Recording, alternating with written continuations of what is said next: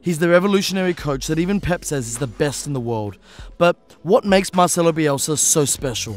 Well, he reportedly had the Leeds players picking up litter for 3 hours just to make them appreciate how hard the fans work to see them play. He had bungalows built at Lille's training ground for the team to sleep in, and if you think that's extreme, he's apparently now got a bed in his own office. This is also the man who, perhaps best of all, is said to have given Spurs boss Mauricio Pochettino his big break at the age of 13 after visiting his house in the middle of the night and inspecting the length of his legs while he slept.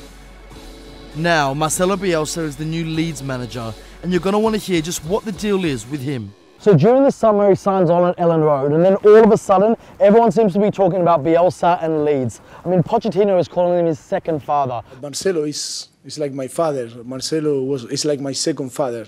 Guardiola is writing him letters of support to help him gain his UK work permit. It's good for the football. I think Mauricio Sarri, Marcelo Bielsa here in English football is so good. And even Swansea manager Graham Potter is saying English football is lucky to have him.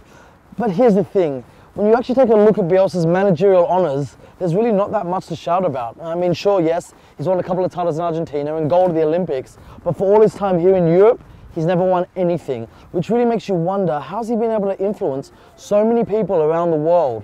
Well, we spoke to some people he worked with to find out.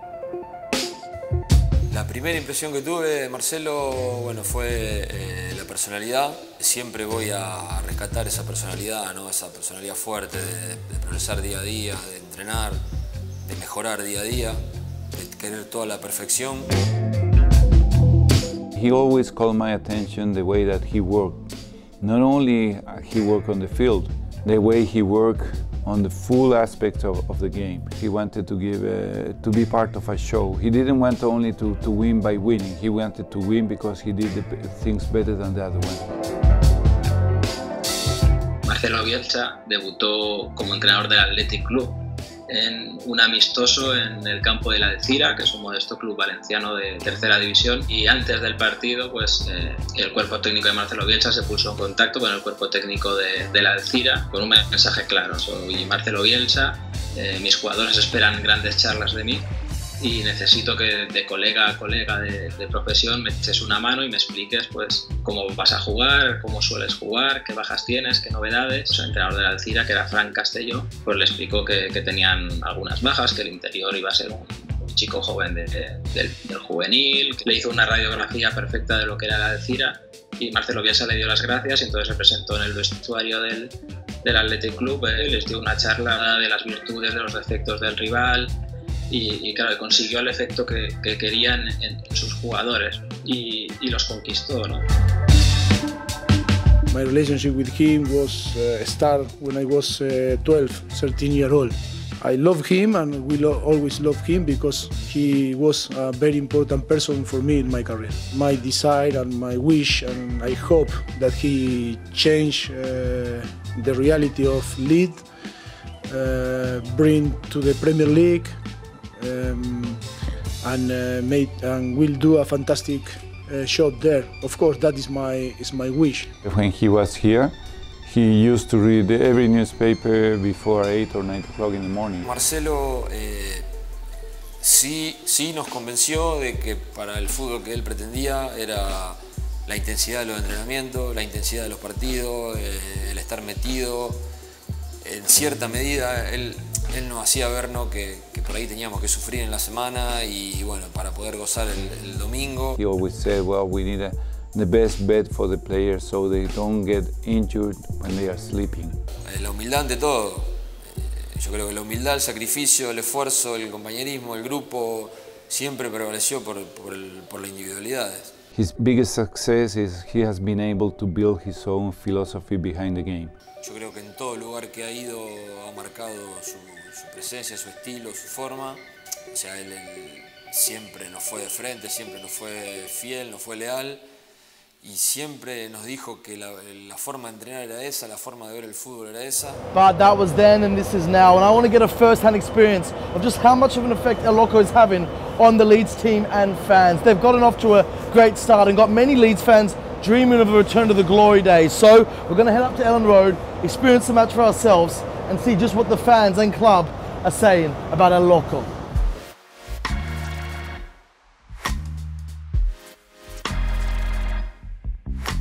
how proud are Leeds fans of their history? Oh, massively proud. I think it all stems back from the Don Revie years when we were hugely successful in the sort of late 60s, early 70s. And latterly under Howard Wilkinson in the early 90s when the club won both the second division and then the first division title in 1992, which is still the last time that they've won the top flight. We were top of the Premier League. We were the last team to win the first division as it was before the transition into the Premier League. And we were hugely successful. We were a top 4 club. We were constantly there. And that history and that tradition that we always had is really important to what Leeds is. To be honest, I'm kind of a generation of Leeds fans now. We've only really known it as a bit crap. So I was 10 when they got relegated. So a lot of people, you know about it and you learn about it, and I'm really proud of it. But we've been really mediocre for like 10, 15 years now.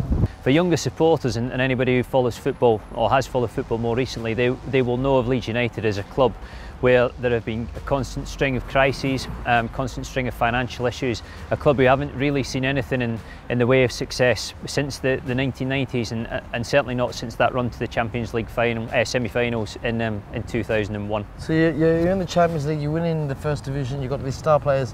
What went wrong? Great question.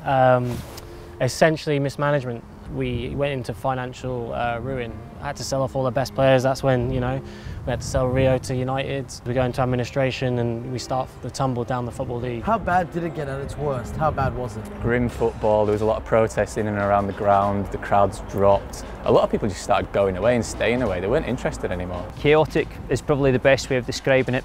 Constant stream of owners, constant stream of managers. Leeds and coaching has been really interesting over the past sort of 10 years. The famous one that during the Celino years was a guy called David Hockaday, who we plucked out of non-league. No one ever heard of him. Farcical sums it up. It was just not about what happens on the pitch anymore. It was every week it was what's going on off the pitch. Are we sacking a manager? Are we hiring a manager? I mean, you think like back to Brian McDermott when he sacked him, when he couldn't even sack him, and you had people running around this car park chasing after taxis so Celino couldn't get out. And then the day later he's hired again, and we're playing without a manager, or you don't know who's going to be on the bench anymore. Like, it was ridiculous. There was just loads of weird So you guys really tried everything though, didn't you? Yeah. I mean, you tried your safe lower league bet with Gary Monk. Yep. You tried your Danish guy in Christensen. You tried a Serbian. Yep. You tried an Italian in Gus Poyet. You tried a non-league. You've literally tried everything. Yeah. So whilst people might think Marcelo Bielsa is crazy, maybe it's a case where you've tried everything else. Why not go crazy? Yeah, I think the outside world's seeing it's crazy, but from my point of view, I see it as probably the safest thing we've ever done. Yes, he has a reputation of being a bit, high maintenance or a bit volcanic. If you piece together the flashpoints in Bielsa's career, and there are plenty, the time when he resigned at Lazio after 2 days because his transfer targets weren't being pursued, the time when he left Athletic Bilbao because he wasn't happy with the delays in developing their training ground. At Lille he was there for a matter of months before he fell out with the board. At Marseille there were issues over his contract and he left. It could paint him as a loose cannon, it could paint him as someone who there was trouble, who was very difficult to manage. But actually, there's no impropriety in these situations, there's no misconduct, there's no attempt by Bielsa to bail out of one club to take a better contract or a better job elsewhere. It always comes down to football, even if it was to go wrong under Bielsa at Leeds. I think everybody will feel that it was worth the risk and it was worth getting involved with him. He's going to do the right things. You look at what's happening at the team, it's essentially the same set of players that finished last year, and the difference is he's a coach, and you can see he's a world-class coach. It's the type of football that you can play in the Championship now. You can play passing football. It doesn't have to be agricultural, long ball, physical, big players. You're getting performances, or we've had performances in the first month that have been unlike anything we've seen here in 20 years, certainly as long as I've done the job. We've got a manager who's better than this club. Better than where we are anyway, certainly. I don't think anyone expected we could get a manager like Bielsa. What you have with Bielsa when you appoint him is an idealism. You're going for this style of football which is a very, very attractive brand. It's football as people think it should be played. You don't have too many fan bases bigger than the fan base around Leeds United. We're a bit of a throwback club, our support. We've been sort of down here for so long now that modern football's kind of avoided us, kind of like a gang of pirates. So when a gang of pirates get a manager who's known as the crazy one, a Loco, I mean, surely that's just a recipe for disaster. I think it's a recipe for glory, isn't it? I just want to be able to stand proud and sort of say, look, we're Leeds, we don't care, but at the same time, the performances on the pitch don't match how great our fans are, how great the fan base is, how great the support is week in, week out. Especially at Elland Road, And that's all we want as Leeds fans, is a team that matches that, and that's what we're getting at the moment. Well, I've heard all about Bielsa from the Leeds fans, but we had to experience this all for ourselves. So we've come to a match at Elland Road. It's a Tuesday night, and there's a huge crowd, and that's for one reason and one reason only: Loco's legacy. So let's see what they do on the pitch, and let's see how that affects off it.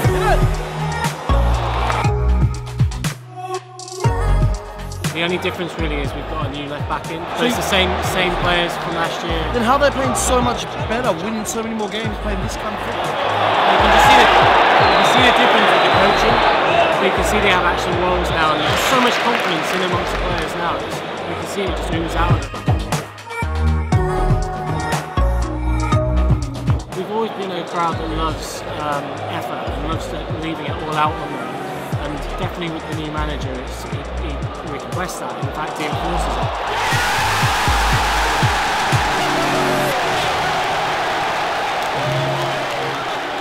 Another huge win in front of another huge crowd, and it really seems like El Loco and Leeds are a match made in heaven. And whilst yes, it is a long season, and we all know what happens when things don't go right for both this club and this coach, when you were at that match and you saw the crowd and players willing themselves on to a fourth goal at 3-0 up, you really realise that this appointment, this combination might just be the one that unleashes both the coach and club's huge potential.